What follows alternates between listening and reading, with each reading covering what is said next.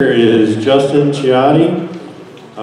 Justin's going to talk more about this project. Justin's with the Maumee River Lake Sturgeon Restoration Program, U.S. Fish and Wildlife Service, Alpena Fish and Wildlife Conservation Office. All right, thank you. So as Tom mentioned, my name is Justin Chiotti, or at least that's how we pronounce it in Michigan. Those of you who work for the DEC, Chiotti. So I'm going to switch gears a little bit here and talk about a project that we're really excited about that's taking place in the western basin of Lake Erie.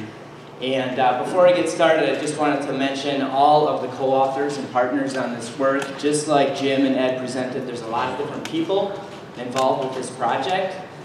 This is an international project between the United States and Canada. There are several state agencies, the Michigan DNR, Ohio DNR. There are federal agencies, the U.S. Fish and Wildlife Service and the U.S. Geological Survey. Also the province of Ontario.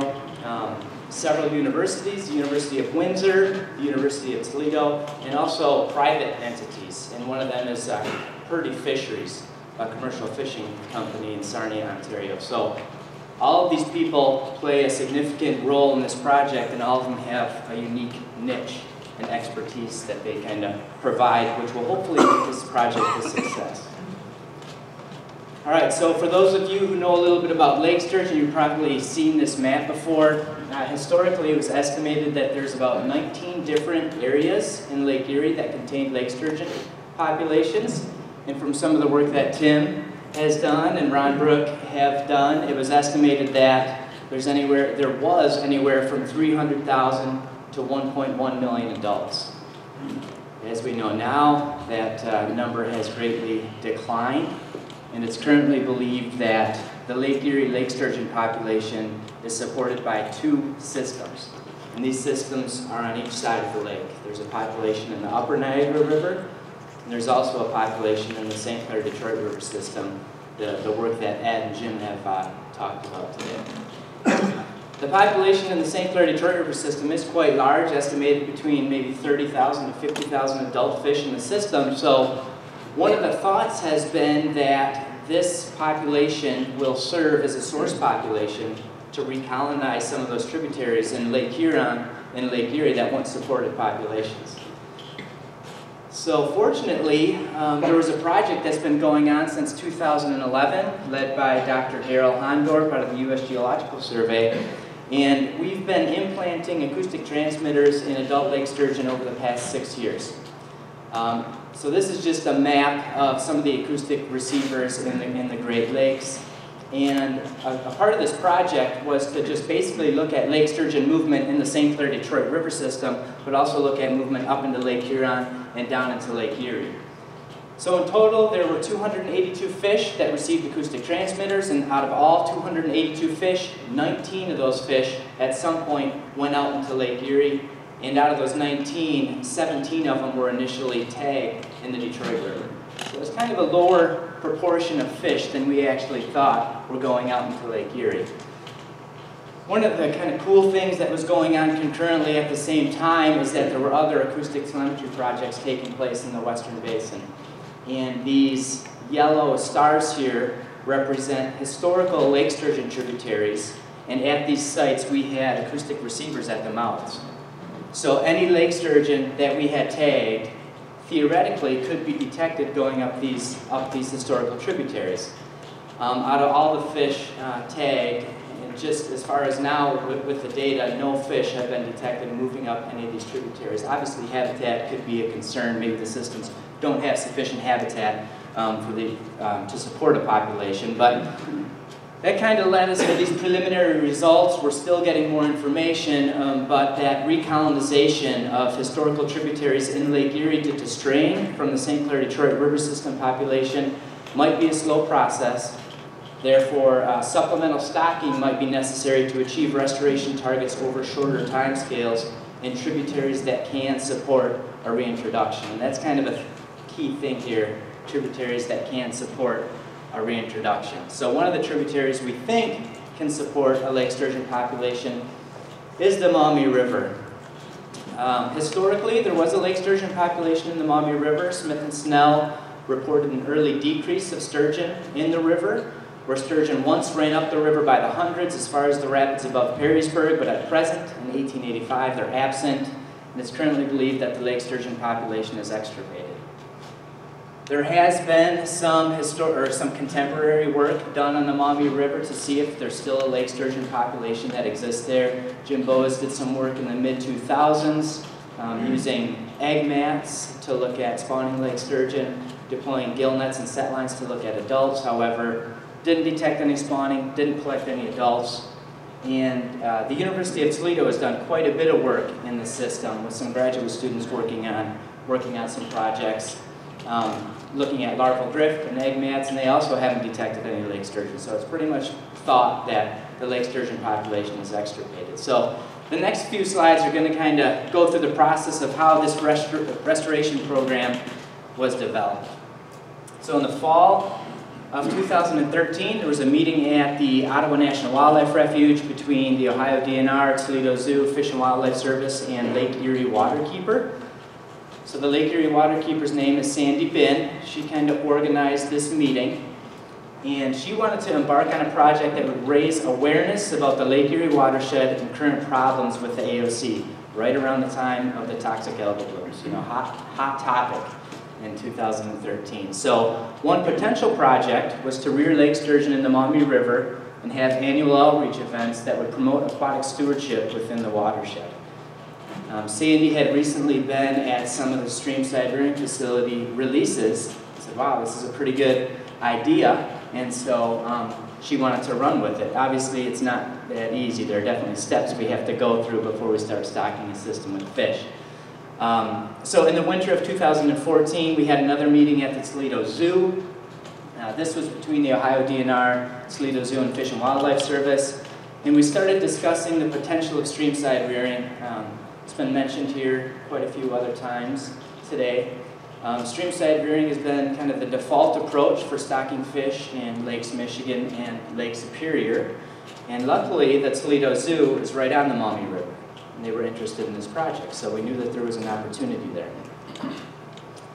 But before restoration could begin, one of the big things we had to figure out was, could the Maumee River support a lake sturgeon population? We needed to figure out the habitat suitability. So, in the summer of 2014, the Fish and Wildlife Service funded a graduate student with the University of Toledo named Jessica Sherman, and she was tasked with determining the amount of spawning and H0 rearing habitat in the system. So that was one of the chapters of her dissertation. And the Ohio DNR also said, well, we need a restoration plan. Everything that's going on, we want to make sure that we have a restoration plan that's vetted through our state agency. So another chapter of her dissertation was to develop a restoration plan outlining the details of the project. And some of the restoration plan goals or components included the restoration goals, the biology and historical status of lake sturgeon, the current habitat conditions and any constraints, stocking considerations, how we determine success. We wanted to have an education and outreach component, enforcement, and also long-term management of the population. So I have a couple of results slide here, not too many.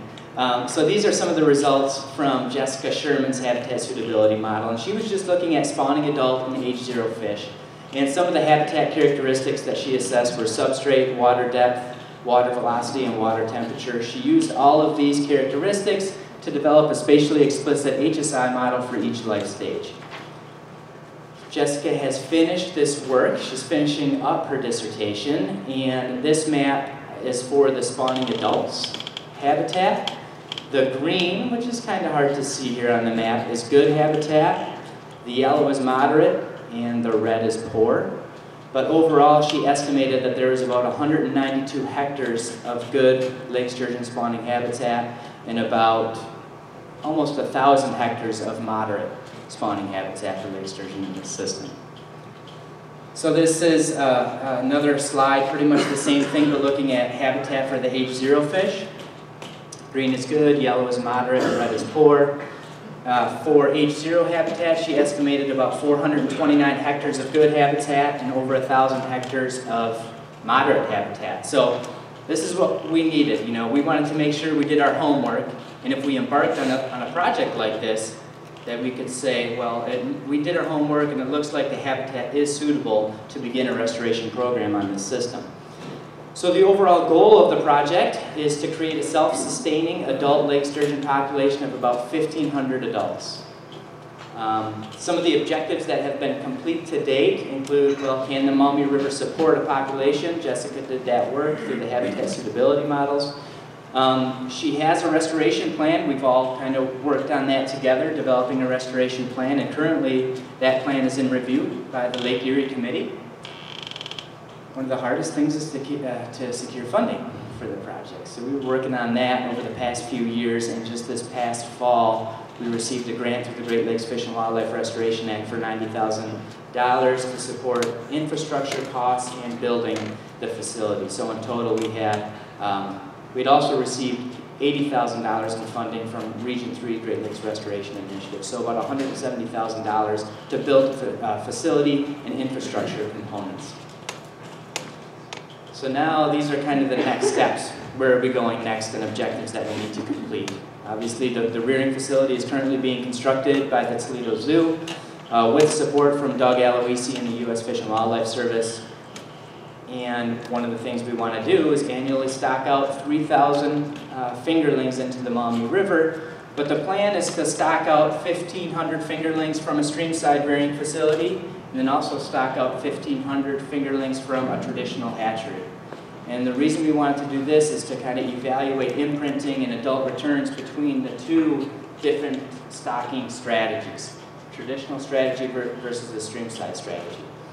We're going to be conducting some biological monitoring and also hopefully have a large education and outreach component with this work, working with the Toledo Zoo. So this is a picture of the Hellbender rearing facility operated by the zoo. The streamside rearing facility inside will look very similar, except it won't have these glass aquariums. It's going to have 10 big circular tanks. We do plan on rearing fish by individual families, so we'll have 10 different tanks, and the rearing facility will be constructed from a 10-foot by 40-foot trailer, so a little bit larger than some of the other streamside rearing facilities that maybe some of you are familiar with. Going to have egg incubating jars, 10 rearing tanks. It's going to be staffed by the Toledo Zoo and the Ohio DNR, but also with support from the Fish and Wildlife Service. And again, it will have Maumee River water pulled in here at the site on the zoo property. So for our stocking strategy, some of the methods that we're going through right now, annually stock 3,000 fingerlings. The donor population will be coming from the St. Clair River in southern Lake Huron. We already mentioned that this is one of the largest spawning populations of fish in the Great Lakes. Last year, for instance, we collected 38 black egg females during our assessments. This is known as Genetic Stocking Unit 1. And hopefully each year we'll collect 10 females and 50 males for a total of 200 females and 1,000 males over the duration of the project. These fish, we have a really unique opportunity here to do this project because we're working with Purdy Fisheries, a commercial fish company who's really helped out over the last 10 to 20 years on some of these projects. And they have some large raceways in the upper St. Clair River to hold fish. These raceways are 8 foot in width and 40 to 50 foot long, and they hold 3 foot of water. So during the gamete collection process, we're going to be able to have fish housed at their facility in St. Clair River water. All right, so for some of the biological monitoring and research questions associated with this, here are just a few of the questions we hope to address. Do lake sturgeon cultured in a streamside rearing facility exhibit higher stocking site fidelity rates compared to a traditional hatchery?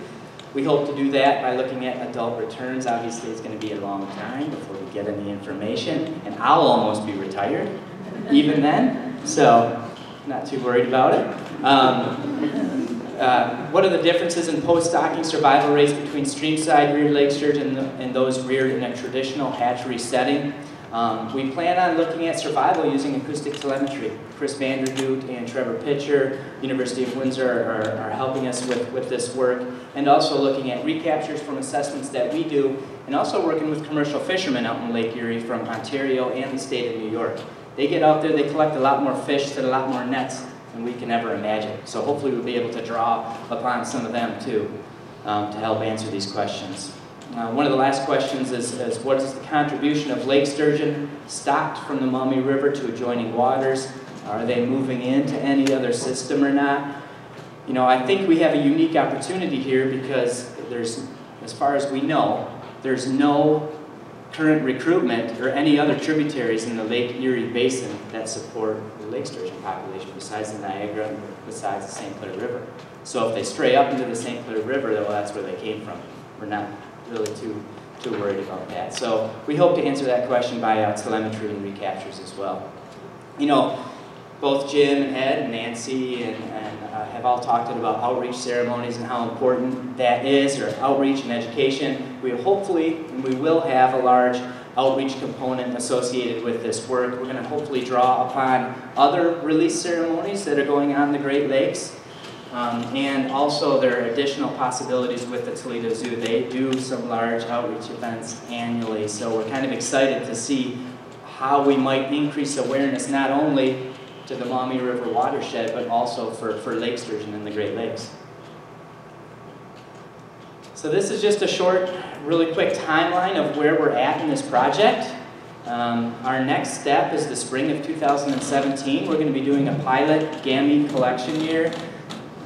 This was Jim's idea, not to just go full in and start in 2018, but to kind of figure out some of the details in 2017. So we're going to collect eggs from a few females in the spring of 2017. There's going to be some logistical challenges because we're collecting fish in both the United States and Canada, so there's a lot of permitting issues that we still have to go through. And we're also going to do some pre-biological monitoring in the fall of 2017. But 2018 is going to be our first year of rearing fish. That's going to be done in the spring, and hopefully we'll have a fall stocking ceremony in 2018, which would be the first year of actually stocking these fish out into Lake Erie. And with that, I guess I'll take any questions if there's time, and I just wanted to put this slide up here because this is what the Hellbender rearing facility looks like on the Toledo Zoo property. Our facility is going to be located on the river, closer, but this gives you an idea kind of what we're kind of looking at here. So, thanks.